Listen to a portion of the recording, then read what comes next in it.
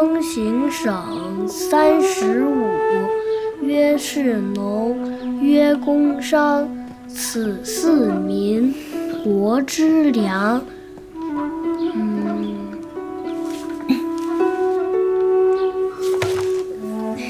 请贤额娘安，额娘安。快起来吧。咱们出去的时候，永琪还在背“人之初，性本善”，现在已经背了这么多了，真是聪明啊！我们永琪都已经5岁了，现在开始学背书，不算早了。默默，你先带永琪下去吧，我有话跟姐姐说。是，儿臣告退。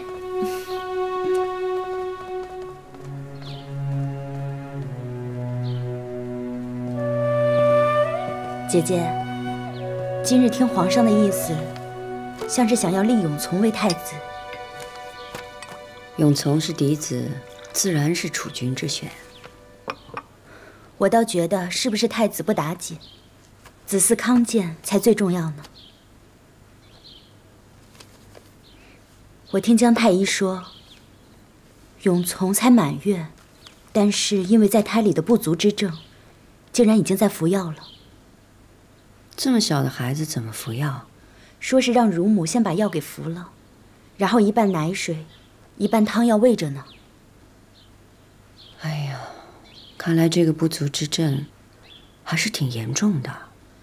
是啊，永从已经3个月大了，总没精神，一感风寒不说，这个头也不见长啊。是啊，七阿哥的身子是有点弱。哎，我从报国寺求的平安符给七阿哥带上没有？一直带着呢。一见永从这样，我就揪心。怎么不见长呢？是不是乳母的奶水不足，七阿哥吃不饱，才没有精神，易感风寒呢？夫人，自从得知要喂养七阿哥，奴婢们的饭菜一点盐都不敢加，顿顿都喝加了通草和王不留行的汤水，奶水醇厚充足。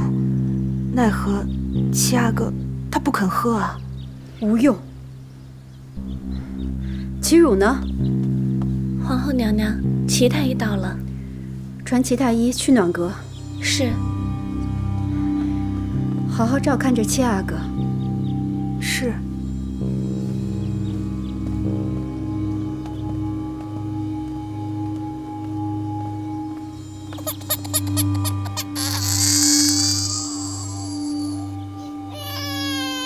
这种事情怎么能怪我们呢？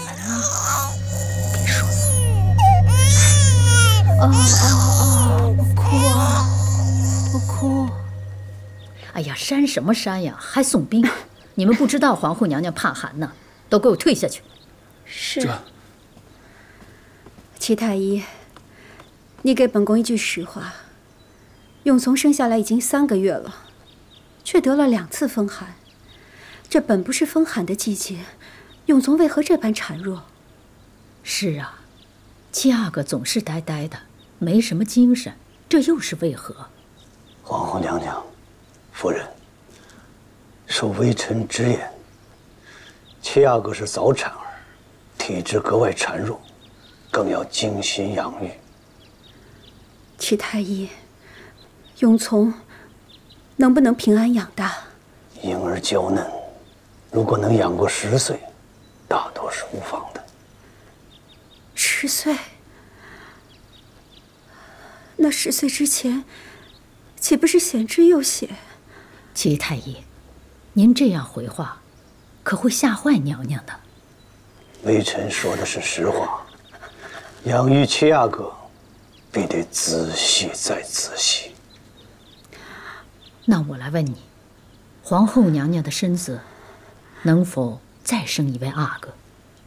夫人，如今是7月初，正值炎热，娘娘殿中都不敢用兵，您说？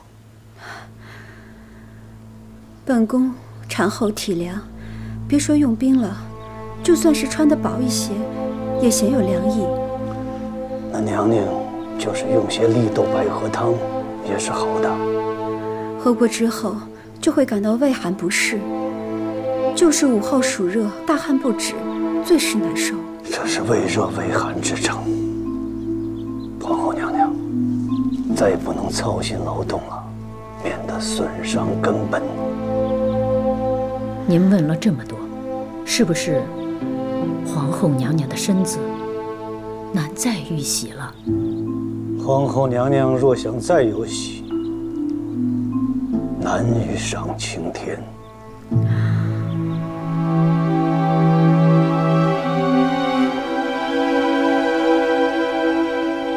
那就烦请齐太医费心，务必保着齐阿哥平安长大。是。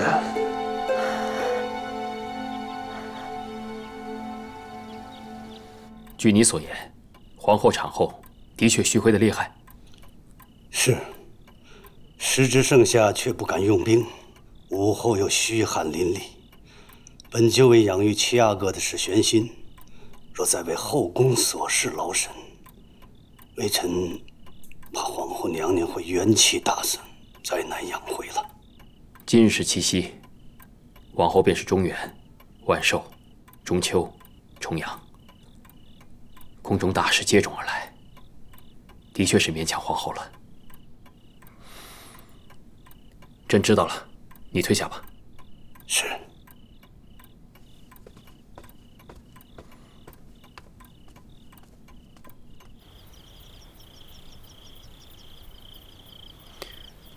如意啊，这漫天的星空，你有什么愿望，赶紧许下吧。听说七夕许愿特别灵验。臣妾只希望和皇上长长久久的。长长久久是多久啊？能多长久就多长久。臣妾总和皇上在一块儿。不离不弃，好。如意啊，朕有一事要和你商量。皇后产后虚亏，后宫的事情不能料理。皇娘年龄也渐大了，逐渐的力不从心。朕思来想去呢，你协理过六宫的事务，还是你最为稳妥。臣妾做事不够仔细，可否请纯贵妃一同打理？这纯贵妃的性子温柔，但是耳根子软，又无主见。这六宫的事务繁杂，只怕她也帮不上你什么。皇上都想好了，还问臣妾？朕要劳动你，自然有东西要赏你喽。金宝，这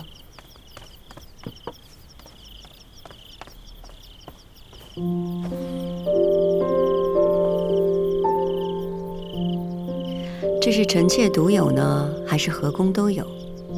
这是宫样珠花，是朕特别为七夕制作的。皇后呢是佛手花，纯贵妃呢是绣球，嘉妃呢是栀子，余妃是蔷薇，淑嫔是珍珠兰，每人一支。但这玫瑰啊，是你独有，代表着你和朕的情分不同，也像你说的长长久久。朕希望你会喜欢。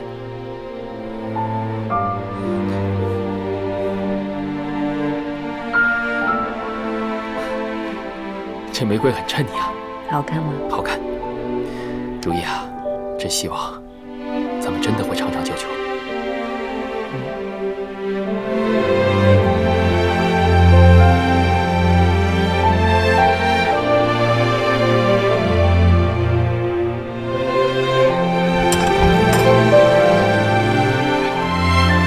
今儿是中元节呀，一切忌讳大家都要记着啊。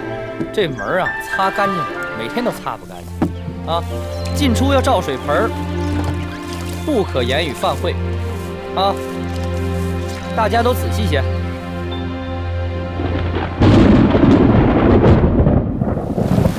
白天天还好好的，怎么下起雨来了？想放个花灯都放不了。这中元节本就是百鬼夜出的日子，看这雨是越下越大，一时半会儿也停不了。俗话说呀，鬼不走干路。瞧你们说的，怪吓人的。是啊，要不咱们别放了，回去吧，回去吧，走吧。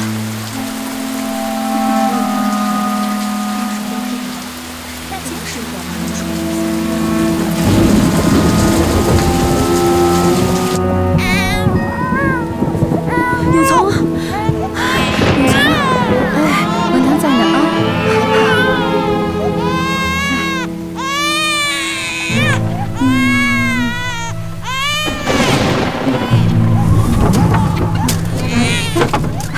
有虫，快去关门！孩子眼神明亮，他看见不干净的东西。皇后娘娘，还是请尊佛像回来供着吧。锁链，去把本宫佛堂里的佛像请出来啊！是。娘娘，外面的雨越下越大了。皇后娘娘，皇后娘娘，皇后娘娘，谁呀？ 皇后娘娘，奴婢是启强宫的李欣，我们主发动了好半天也没生下来，您去看看吧。嘉妃又不是没有生养过，让接生姥姥和太医料理好就是了。好了，您赶紧回去吧。啊。不怕啊，不怕。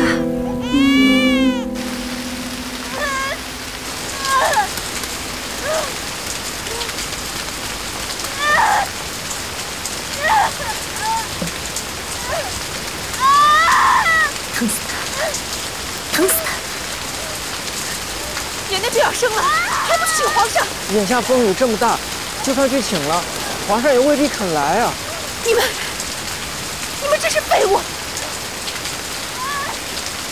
莹儿，莹儿，莹儿！哎，你去请皇上！我不是你是谁？快去！ 啊！